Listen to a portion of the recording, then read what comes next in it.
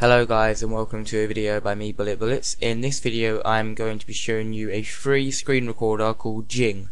Or Jing. Yeah.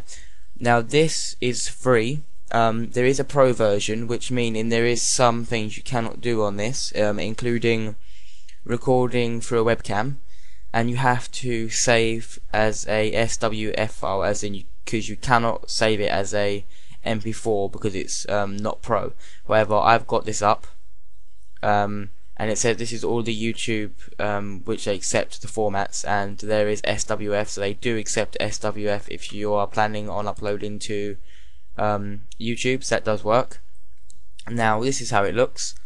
When you install it, it will come up with just a little thing up here, and that's it, just a small circle bubble as you can see there, and it comes up when you go over it, and then you got capture, history, and preferences, and more.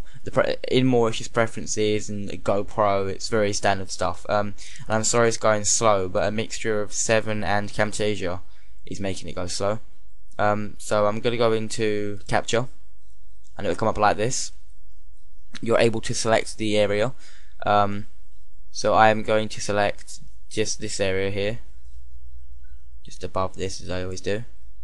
And then you get this little box map, and you get to capture image, capture video. You cannot capture with webcam because you haven't got pro.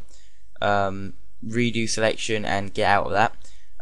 So I'm gonna go capture video. I have to go out of that, and it will slowly do it. Okay, 3, 2, 1, and now I am recording on both screen recorders.